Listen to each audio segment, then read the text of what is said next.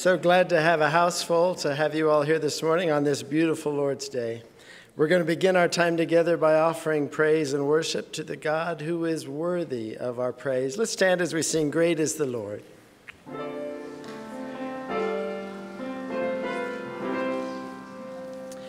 Great is the Lord, he is holy and just. By his power we trust in his love. Great is the Lord, he is faithful and true. By his mercy he proves he is love. Great is the Lord and worthy of glory. Great is the Lord and worthy of praise. Great is the Lord, now lift up your voice. Now lift up your voice. Great is the Lord. Great is the Lord. Great is the Lord. He is holy and just. By his power we trust in his love. Great is the Lord, he is faithful and true. By his mercy he proves his love. Great are you, Lord, and worthy of glory. Great are you, Lord, and worthy of praise. Great are you, Lord, I lift up my voice. I lift up my voice. Great are you, Lord. Great are you, Lord. Amen. You may be seated. We are currently in a series of studies about suffering. Why do bad things happen in this world? Why do Christians suffer? Why do we have trials that we have to face? Many kinds. But more importantly, where do we turn in those times of trials? Who do we turn to help us through those? We're going to be singing some songs that remind us of God's care for us through any kind of situation. I wanted to start by reading a scripture from the Psalm. And this is when David was going through a time of trial and turned his thoughts to the Lord and turned his thoughts to music, to hymns of praise to God. This is Psalm 40, beginning with verse 1. I waited patiently for the Lord. He turned to me and heard my cry.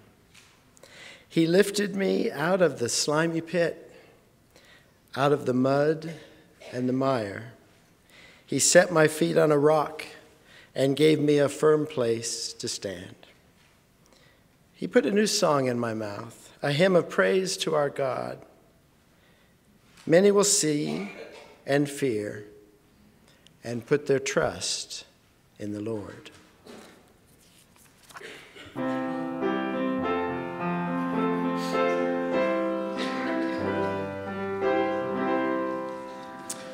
When peace like a river attendeth my way, when sorrows like sea billows roll, whatever my lot thou hast taught me to say, it is well.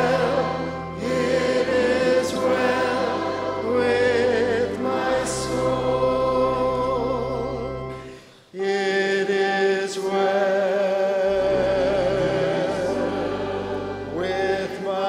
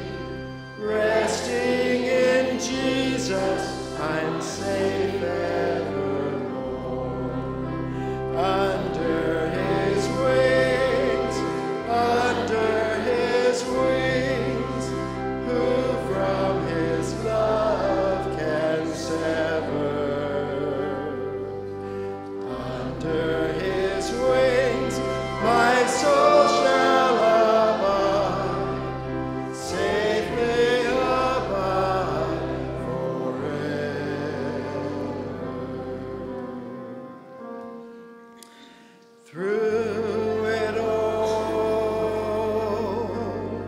through it all, I've learned to trust in Jesus. I've learned to trust in God. Through it all, through it all, I've learned to depend upon His word. Through it all, through it all, I've learned to trust in Jesus. I've learned to trust in God. Through it all, through it all, I've learned to depend upon His word. It should be easy to learn to depend on Him and depend on His word, but so many times it's not. We are grateful that we have Him to turn to in times of trouble. We are grateful that He knew what trouble was, that Jesus came to this earth to experience what we experience, and then paid the ultimate price, His sacrifice for our sins. We want to come to this time in our service as we do every Lord's Day, where we gather around His table. We partake of emblems that remind us of His sacrifice for us. And because of that, we have hope. We have the hope of eternal life. We have the hope that sustains us through this life. We have several visitors here today, and we want you to know all Christians are welcome when we share in the Lord's Supper. Jesus is the one that invited His followers to do this. All Christians are welcome. Donnie's in the back. If you did not pick up a communion chalice as you came in this morning, just raise your hand and Donnie will bring those to you. We want everyone to be able to share in this time, this special time of the Lord's Supper. Just raise your hand if you need a communion chalice this morning. We'll be singing a song that is one of inner reflection, where we look at our own lives and we ask the Lord to cleanse us of anything that we have going on in our life, as we know He can because of His sacrifice for our sins. After we sing this song, we'll have a time of meditation by B.A., time of prayer, and I'll return and we will all partake of the emblems together. Let's sing this song, a favorite of many, Cleanse Me.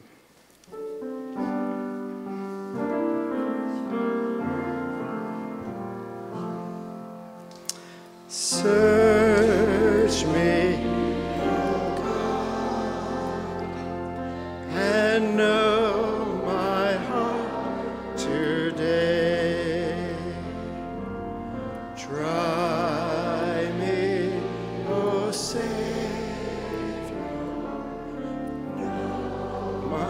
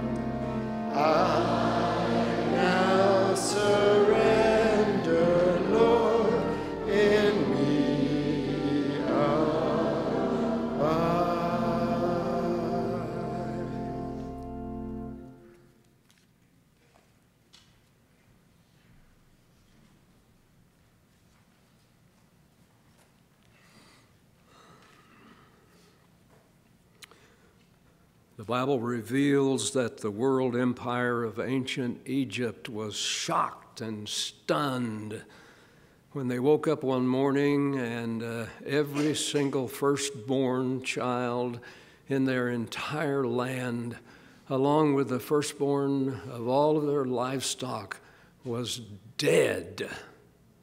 Dead. Not only that, 600,000 Israelite men, and in addition to that, their wives and their families were all singing their way down the road to freedom. When they realized what was going on, they started saying, "What happened? What happened?" And they saw one piece of very mysterious evidence on the doorpost, the doorways of all the dwellings of those Israelites. There had been painted the blood of many, many slain lambs. The Egyptians were filled with grief, of course, because of the loss of their loved one, but they were also filled with rage. And so they said, "They will not get by with this. We will go after them. We will bring them back. We will make them pay." But of course, you know the rest of the story. And you and I should know how we fit into the later fulfillment of that story by way of the suffering and the blood giving of Christ, our Lamb. The whole Bible presents the significance of the blood of the Lamb. No time to go into all kinds of scriptures today. Just maybe sum it up with a statement that John the Baptist made when he saw Jesus coming toward him, and he addressed the crowd and said, "Behold, the Lamb of God who takes away the sin of the world." The book of Revelation puts a climactic and very, very meaningful explanation point on this whole subject of the Lamb of God. In chapter 4, we see the throne of God, too majestic to even put in human words. And in chapter 5, we see in the center of the throne a lamb like it has been slain. And all creation is serving and walking before him and bowing and being judged by him. Even Pharaoh will see him along with all of us. And we will know that his slaying, his giving, his blood was the most powerful victory that this world has ever known or ever experienced.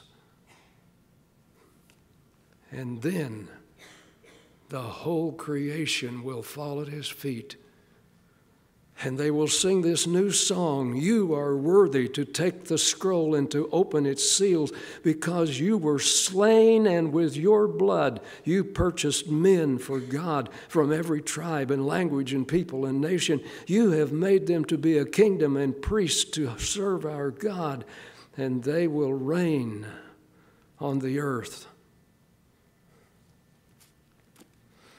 Oh, one more thing. The Lamb who was slain has invited you and me to this table today to remember, to reflect, and to rejoice. Dear Father, I pray that you will help us comprehend the depth of your gift, the length of the time that you prepared and carried it out, the ultimate climactic moment when we will see you for who you really are, our salvation, the one who loves us, not wants to make us your slaves. You want to make us your sons and daughters by way of your blood. We thank you. In Jesus' name, amen.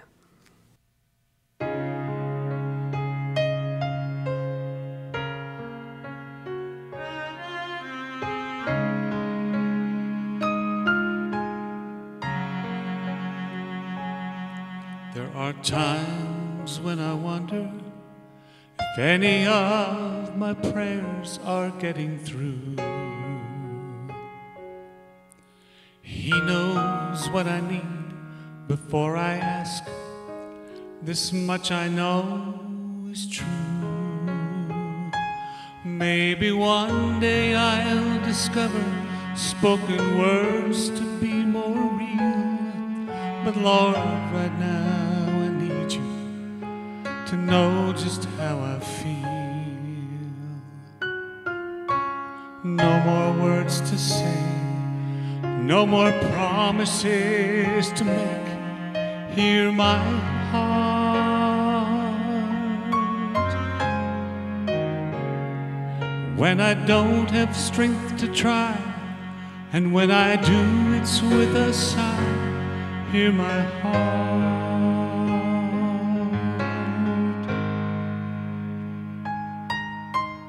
You know every fear and every doubt I cannot face.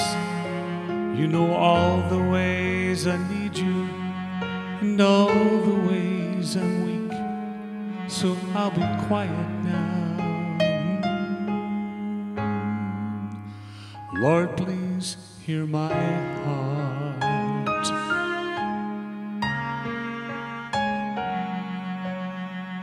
Every now and then, when I hear a Christ-like song or melody, it comforts and it quiets, it fills me up and speaks to me. Far above a life of struggle, I think might never end. Oh, his song speaks words I cannot, brings me close to him. No more words to say, no more promises to make.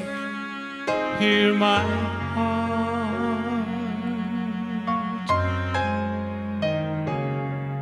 When I don't have strength to try, and when I do, it's with a sigh. Hear my heart.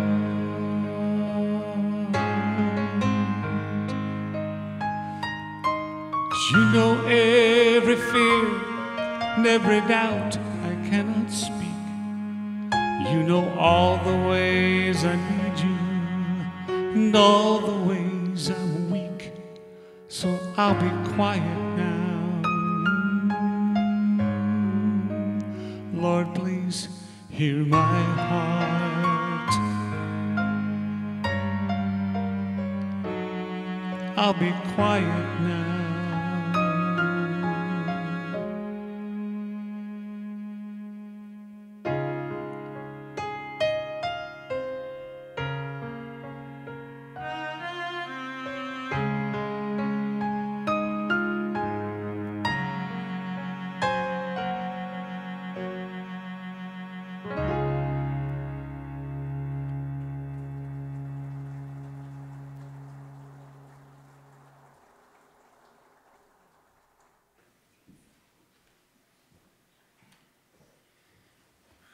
First John 4:4 says, "But you belong to God, my dear children. You have already won the victory over those people, because the Spirit who lives in you is greater than the Spirit who lives in the world." With all the uncertainty that's going on in the world, it's comforting to know that we've already won the battle. Let us pray. Christ, Jesus Christ, thank you so much for the love that you gave to us when you came down to be with us and to die for our sins. We're unworthy of it, but your mercy is so great and so wonderful in your love for us. Lord, we just pray for our world right now, the turmoil, the uncertainty, the unrest. God, we just pray that you will continue to bless us and help us to be the light in your world that shines. God, thank you for the forgiveness of our sins. Be with Larry as he gives this message today. In Christ's name we pray. Amen. Scott Greer began his sermon saying cancer is terrible. I would like to share with you about the story of Lainey Ann Watkins.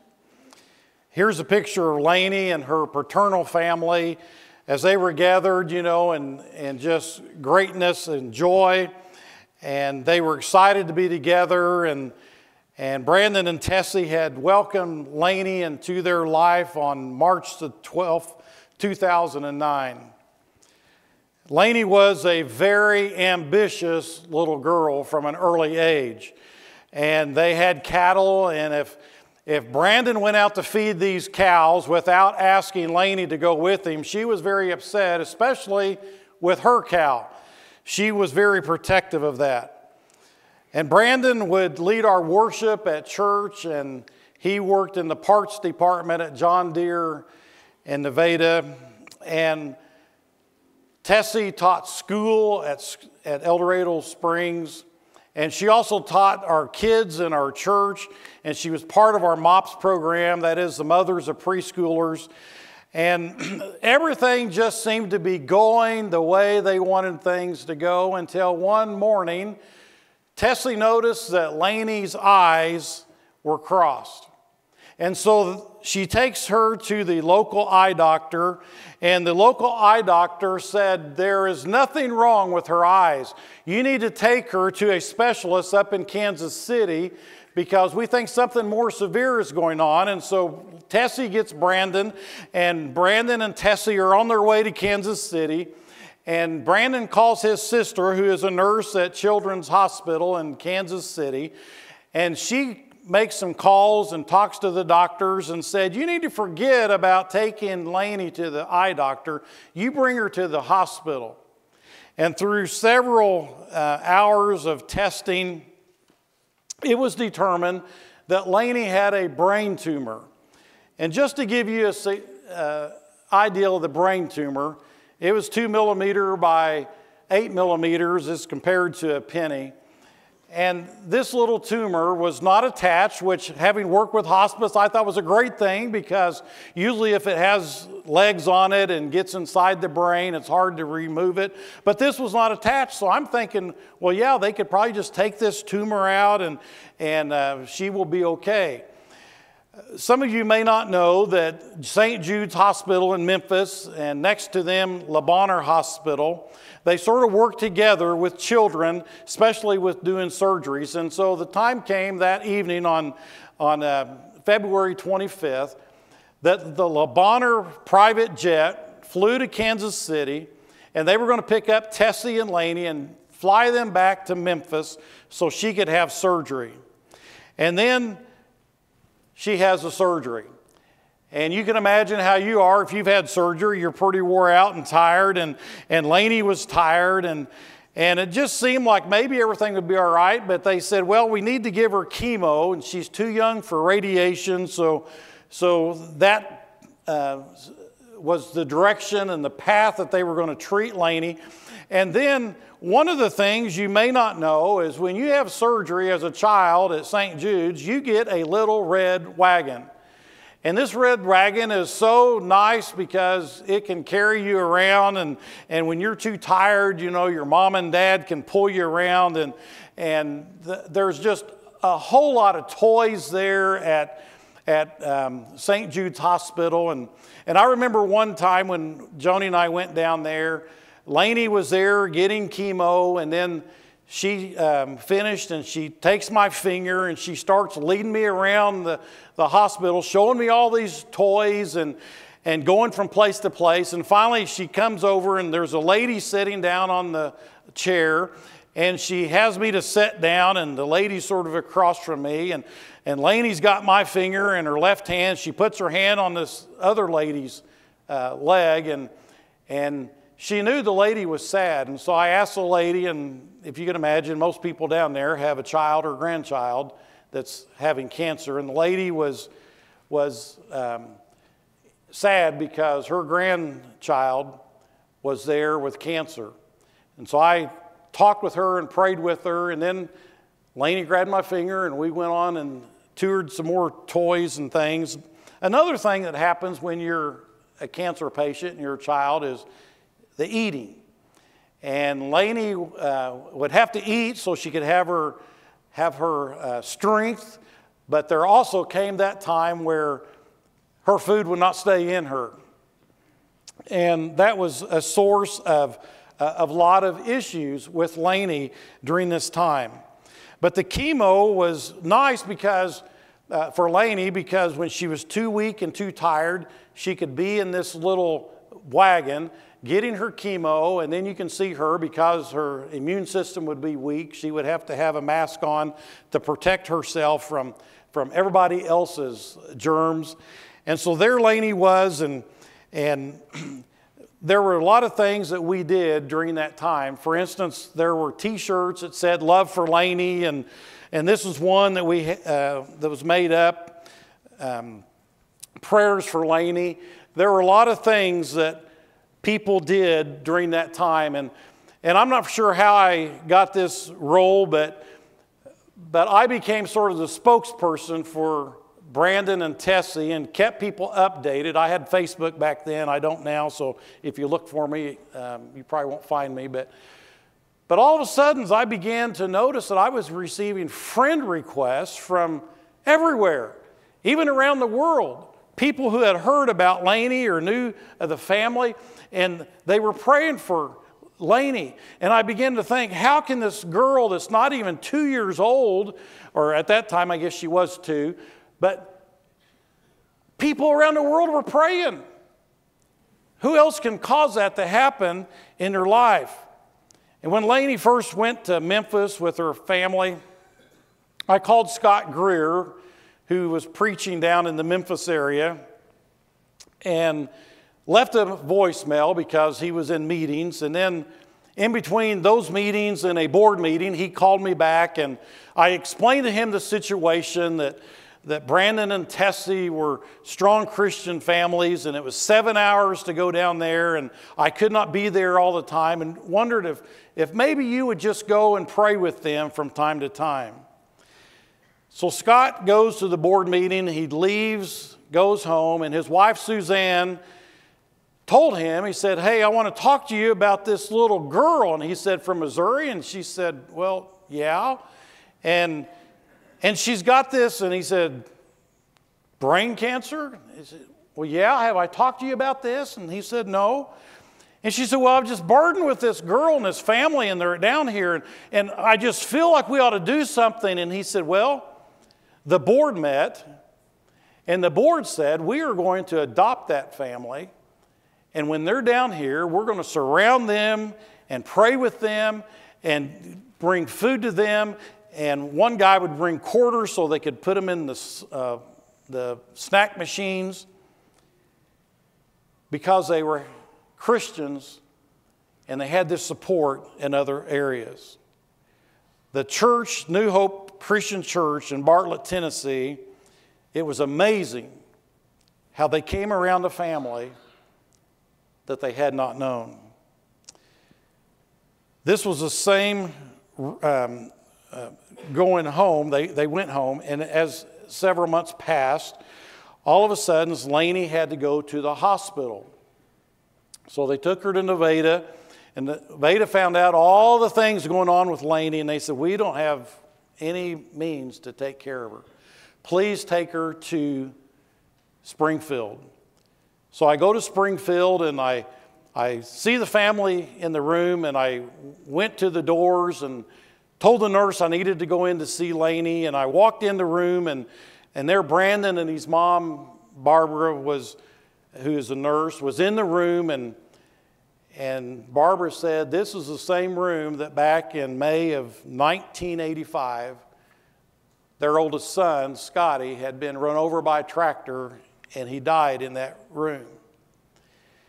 And a few minutes later, Lainey went limp, and I thought she had died.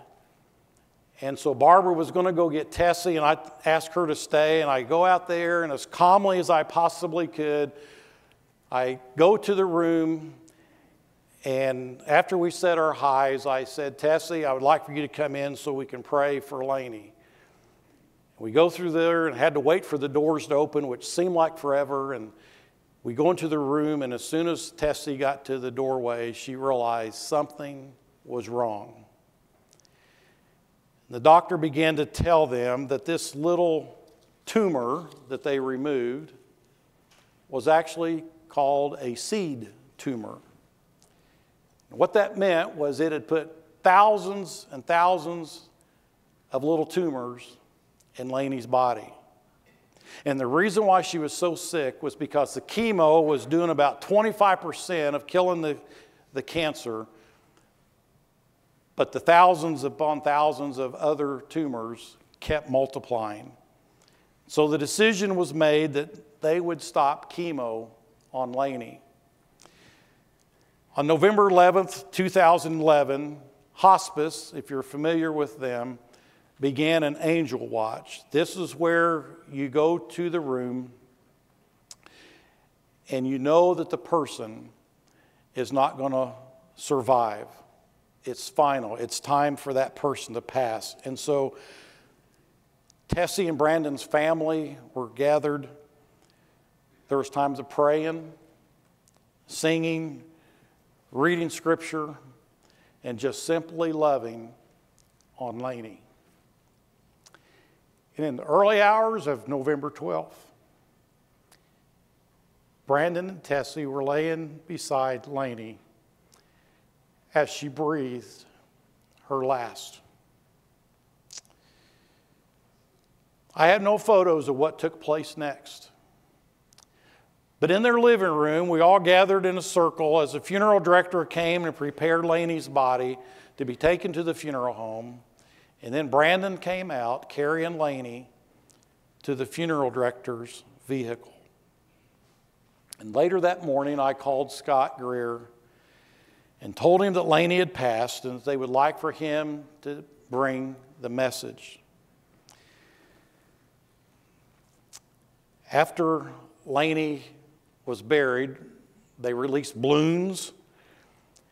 She was buried by her great-grandma Sina and by her uncle Scotty. And then Joni, I didn't even know she could draw, but she drew this picture of Laney in her John Deere hoodie. And so I took it down to Hobby Lobby, because that's where you go to get frames, unless you know, so they put a barnwood frame around that. And today that picture hangs in the nursery at Park Street Christian Church in El Dorado Springs. Charles Spurgeon, in his sermon on August 25th, 1861, titled The Infallibility of God's Purpose, says these words: "If we study man and make him the only object of our research, there will be a strong tendency in our minds to exaggerate his importance." And in this series that we began last Sunday, Open Doors, Open Wombs, we will cross paths with the life of Job many times. And so I want to share with you just some passages of Scripture from Job that Job speaks about in his desperate condition of all the sufferings that he went through. And Job chapter 1, we find after seeing Job's grief, after he had lost all his wealth, after he had lost his children, and now he had lost his health, he says these words. It says, "Then Job arose and tore his robe and shaved his head and fell to the ground and worshiped. And he said, 'Naked I came from my mother's womb, and naked shall I return. The Lord gave, and the Lord has taken away. Blessed be the name of the Lord.' And all this, Job did not sin or charge God with wrong. And Job's wife was watching Job suffer as he's taking a piece of pottery and scraping his wounds. And she began to be desperately concerned about his well-being. And she said, 'Are you still maintaining your integrity? Curse God and die.' And Job's friends came from afar, and they came to visit him. And for the first 7 days, everything was great because they kept their mouths quiet. But then they began to just interrogate Job, his integrity, and they began to proclaim how he had sinned in secret or some way. And finally, Job, in Job 13, verse 15, and I would suggest you circle this in your Bible, it says, "Though he slay me, I will hope in him. Yet I will argue my ways to his face." But the friends who had come to comfort and console Job did very little of comforting and consoling. They kept telling him, "Job, if you would just simply confess your sins, all this stuff would go away." And finally, in Job's desperation and in his plea that they were wrong, he begins in chapter 19 of Job saying these words. It says, "Then Job answered Bildad and said, 'How long will you torment me and break me in pieces with words? These 10 times you have cast reproach upon me. Are you not ashamed to wrong me? And even if it be true that I have erred, my errors remain with myself. If indeed I magnify yourselves, or if you magnify yourselves against me and make my disgrace an argument against me, know that the God has put me in this wrong and closed his net around me. Behold, I cry out violence, but I am not answered. I call for help, but there is no justice. He has walled up my way so that I cannot pass, and he has set darkness upon my paths. He has stripped me from my glory and taken my crown from my head. He breaks me down on every side, and I'm gone, and my hope has he pulled up like a tree. He has kindled his wrath against me and counts me as his adversary. His troops come on together. They have cast up their siege ramp against me and encamp around my tent. He has put my brothers far from me, and those who knew me are wholly estranged from me. My relatives have failed me. My close friends have forgotten me. The guest in my house and my maidservant count me as a stranger. I have become a foreigner in their eyes.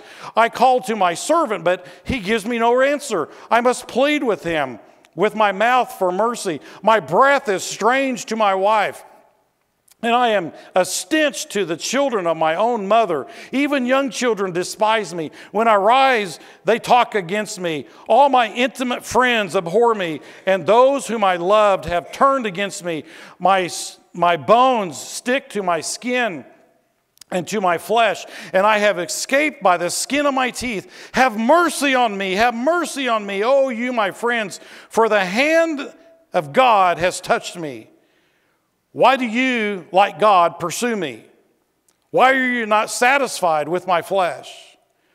Oh, that my words were written. Oh, that they were inscribed in a book. Oh, that with an iron pen and lead they were engraved in the rock forever. For I know my Redeemer lives, and at the last he will stand upon the earth. And after my skin has been destroyed, yet my flesh I shall see God, whom I shall see for myself, and my eyes shall behold, and not another. Have you been there? I'm not sure anybody has suffered the way Job has suffered. Tim Hill is a general overseer of the Church of God, where he leads international ministries of over 8 million people with nearly 42,000 churches and 187 countries and territories worldwide. And Tim Hill has written at least a dozen books, and he has written over 150 songs. I heard him sing a song one time, so I got a hold of him and asked him if I could sing that song. So if you would bear with me, I'm going to sing that song.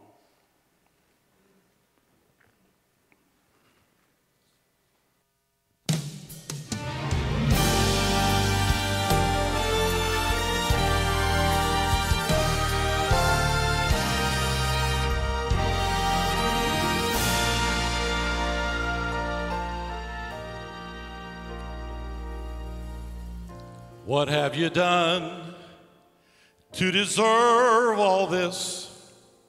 Curse God and die.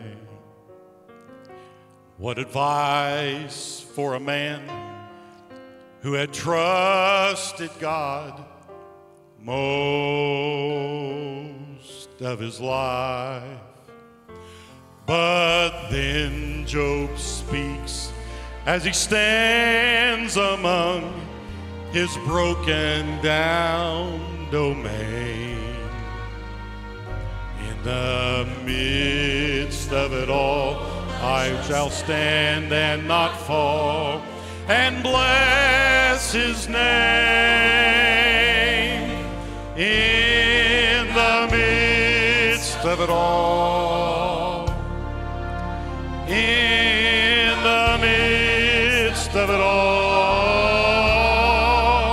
I found hope that will never let me fall. Jesus heard my call, and on me stood tall, and in him I stand complete in the midst of it all.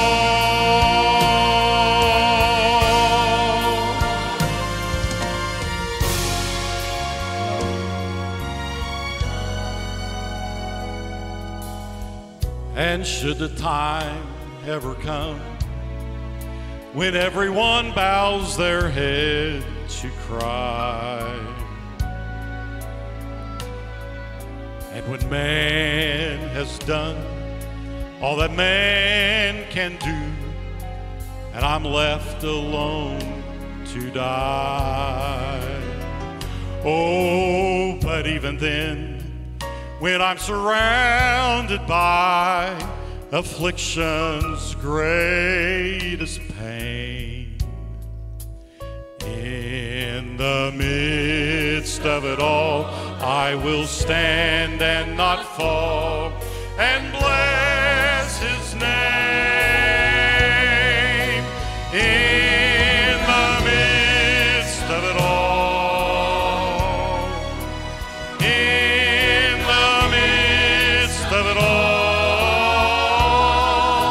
I found hope that would never let me fall.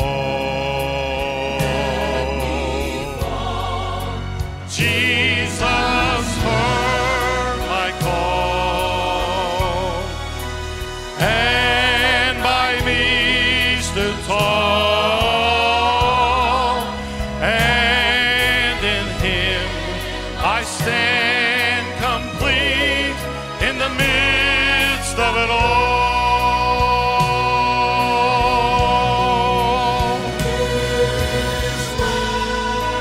It is well with my soul. Jesus heard my call, and by me stood tall, and in him I stand complete in the midst of it all.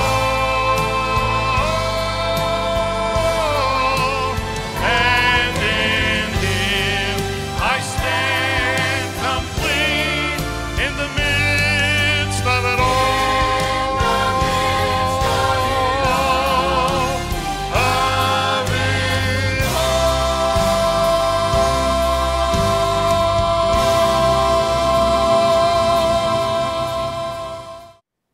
What about you? Do you have the strength of Job when you encounter trials and tribulations? Where would you be if you had lost all your wealth? And where would you be if you had lost all 10 of your children? And what would you do if it was your husband who was in pain and anguish and you were watching him suffer? I would like to suggest 3 things that we can do in the midst of all our pain and sorrow. this title for today, Trusting God While It Hurts. I didn't say when, because when defines a point in time, but while is a duration of the time that we encounter our pain. And the first thing I believe we can learn about is hope. As Christians, our hope is in knowing that one day we will be raised from the dead and that we will live forever with God in His beautiful kingdom. I mean, Job had children and his health and his wealth restored later, and sometimes we do not have that. His original 10 kids did not be restored, but he did have more kids. And while I was leaving El Dorado Springs, Brandon was helping me load the truck, and he told me that on the following Monday, Tessie was going to find out if she was carrying a boy or a girl. And a little bit later, we were putting this train set in the truck. I told Brandon, if you have a boy, I'll give you that train set. Well, Monday came. That afternoon, I got a call from Brandon. He said, Tessie has a baby boy. The problem is it has died in her womb, and we're going to have to induce labor. And that following Saturday, I helped with the funeral of Joshua. And I wonder, how much hope can one have when you've lost so much? Brandon and Tessie did have kids. Sadie Joy was after Laney had died, and then Anna, and then after Joshua, they did have a boy named Carter. I pray for my kids every day. Do you? The second thing that we find from Job is about comfort and strength. Job's friends obviously were quiet for 7 days, and that was a good thing. But then when they began to interrogate Job, it was just terrible, the things that they said. And when Brandon and Tessie had come back from Memphis, there were people that actually came to their home, and they said, we're going to pray over your house because there's demons in here, and if you get rid of the demons, Laney will be cured, and everything will be all right. And I wondered, have they never read Job 9, where the same guys that asked Jesus, who sinned, this man or his parents? And Jesus said, neither, but that God might be glorified. Job's friends got it wrong too. They felt like if Job just sinned and repented, everything would be fine, but sometimes everything is not fine. The third thing is that nowhere in Job do we read of his friends praying on Job's behalf or reading Scripture to him. And one of the best things we can do when we're in the midst of all of our pain and sorrow, all of our hurts, is to pray to God and read His Word so we can have comfort from God. The third thing is prayer and Scripture. We need this from our friends. We need it so that we can endure our trials. I guess what I'm here to tell you today is trusting God while hurting means not my will, but thy will be done. God is where He was when Jesus was nailed to a cross. And you may be asking yourself the question, why was darkness over the face of the earth when Jesus died? And I'm here to tell you that it was not an eclipse. My personal opinion is that's the only time we read where God turned His back because He could not bear to see His Son die, bearing the sins of all of us in His body. He didn't turn His back on Job, and He will not turn His back on you. He is always there to bring you comfort in the times of hurt. Maybe today you simply need a church family who will come and wrap their arms around you and love on you when you go through a difficult time. Maybe you have never made a relationship with Jesus Christ, and you know today is the day that you need to make a decision to follow Jesus. Maybe you're just hurting and you would like somebody to pray with you. And so at this time, if you have any need, would you just come as we stand and sing this closing song? Let's be standing.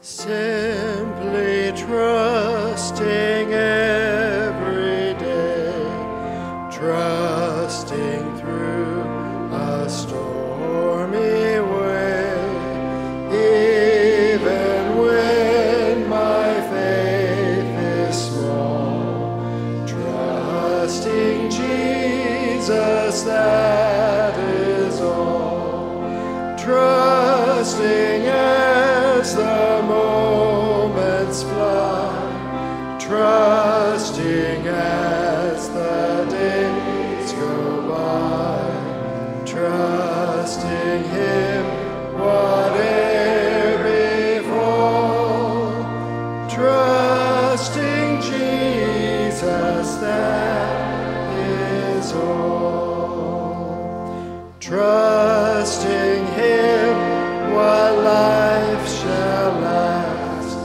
trusting Him till earth we pass, till within the jasper wall, trusting Jesus, that is all, trusting as the moments fly, trusting as the days go by, trusting Him whatever befall, trusting Jesus, that